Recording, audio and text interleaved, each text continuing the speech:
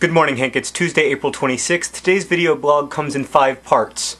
Part 1, Pawpaw. It's his birthday, you need to call him. Part 2, speaking of old people, Helen Hunt is on your guilt-free 3 list? Helen Hunt?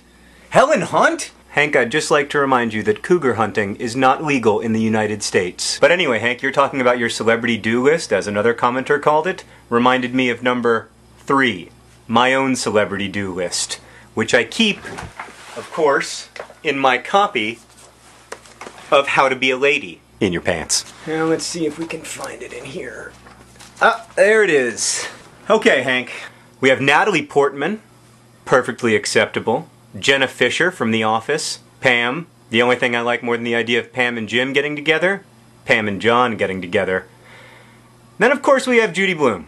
I mean, she's cute. She's really cute, and one time at a conference she kissed me on the cheek, and I liked it, and I like her, and I'm not going to talk about it anymore. Okay, maybe you get a pass on Helen Hunt. Part 4, moving. Hank, I'm sorry to hear that your house is on the block. I have good news though. I think that you should buy a house, but not in Missoula.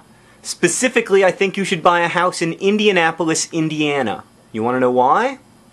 Because I'm moving there. Sarah got a job at the Indianapolis Museum of Art, which is really one of the most exciting contemporary art spaces in America, and we're really psyched to go there. But I'm a little worried because I don't have any friends in Indianapolis, and I think I'm going to miss New York. Although if you think about it, Indianapolis is like the New York of Indiana. And also I'm told that it's got really good urban exploring. Plus yesterday I was looking on the internet, and houses in Indianapolis are almost free. Part 5.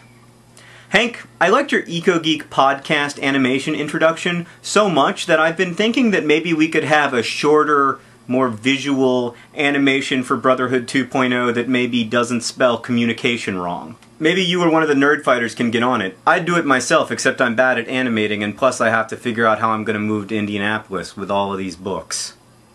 Hank, I'll see you tomorrow.